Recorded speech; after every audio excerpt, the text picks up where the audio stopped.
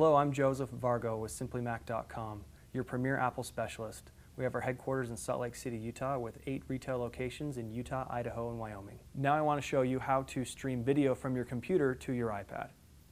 Okay, so to stream that video, you're going to want to use an app. Now, there's lots of apps on here to play video that you already have here on your iPad, like videos.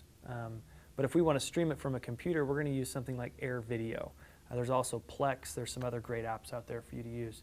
So on here, nothing is showing up because we haven't added that. Now the next step is for you to download that software, Air Video, onto the computer, and then you're able to hit this add button and then put in your server PIN, and all of your videos will show up in a file view, and you can tap that video and it will stream it to your iPad. That's going to be the easiest way. You can also set up some stuff with Plex and other items that give you a streaming video option as well, a lot like Netflix does. Again, I'm Joseph Vargo with SimplyMac.com, and I just showed you how to stream video from your computer to your iPad.